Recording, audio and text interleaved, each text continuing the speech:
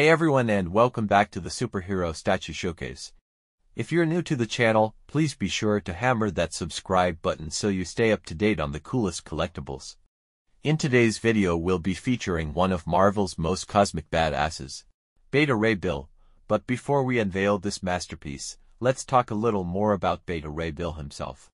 In terms of his background, although he may look like a weird humanoid horse, he's actually an alien from the planet Corbin. Beta Ray Bill received his Asgardian weapon, Stormbreaker, from Odin as a gift after being deemed worthy to wield one of their most powerful weapons. What's also cool about Beta Ray Bill in my opinion are his affiliations. He's more of a cosmic type of warrior, who's rolled with other heroes like the Guardians of the Galaxy, Annihilators, and Silver Surfer. Unlike Thor, who spends most of his time in Asgard or Earth, Bill spends time venturing off into other parts of space. So, if you're into the cosmic storylines from Marvel that feature cool guest appearances and crossovers, then this character should fit the bill well. In terms of unveiling this piece, it's pretty impressive. It's listed at around 12 inches, however. I think it's a few inches taller than that if you account for Stormbreaker. If you take a look at the scale, you can see that it extends vertically past 12 inches, which leads me to believe that it's actually closer to 15 inches. Nevertheless, this piece projects very well in terms of first look. You can even start to see some personality of the character model, and as we dive in deeper, more and more details will start to shine. Overall, this piece gives a ready-to-go action pose and provides us with a worthy statue to stare at. The statue was designed by Yuri Timd and sculpted by Alejandro Pereira Ezcurra. The team over at Iron Studios really put in the work to bring this character to life. It features many different details, including armor, weapon, and cape. From head to toe, Beta Ray Bill really showcases his individual essence while keeping the lore of one of Marvel's stronger characters intact. The pose that the team decided to go with also gives us a consistent look at how he interacts with Stormbreaker. While it's definitely a well-structured pose and design, I would have liked to have seen some additional elements added to the statue as well. Elements such as maybe some lightning around Stormbreaker or even strands of it by his legs. That would have really added some additional life to the statue, but overall, the design of this statue is indeed incredible. As we start to take a closer look at the details, including paint, this is where you really start to see the statue shine.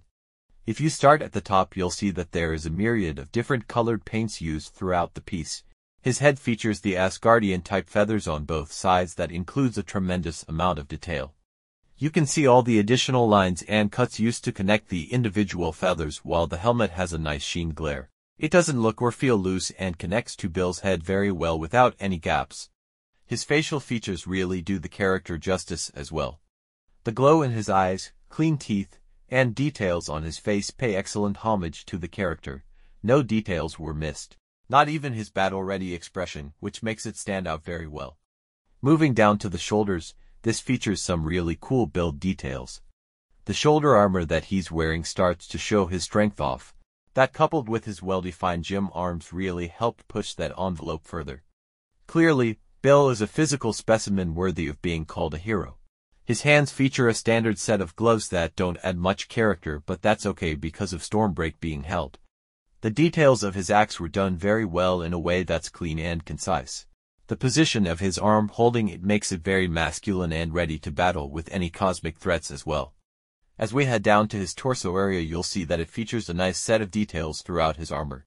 There are multiple shades of blue used to highlight different parts, and his muscular physique outline continues here as well. If you move towards the back, here you're given an incredible cape sculpture. It's designed so that cape is in movement and does a great job of not overcomplicating the statue. As for the legs and feet area, this is rather impressive in my opinion.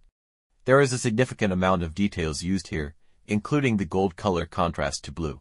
What's interesting to see is that the character model used from the comics feature leg armor that's very similar to the Asgardian destroyer, which makes Bill look extra badass.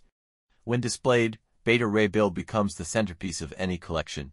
The sculpted base, depicting the shattered ruins of the Rainbow Bridge, Bifrost, adds a dramatic flair to the already incredible figure and helps tell us the story of who he currently is. As a limited edition collectible capped at 3,000 pieces, this statue isn't just a showpiece. It's a collector's dream, It comes with a numbered certificate of authenticity, ensuring its value for many years to come.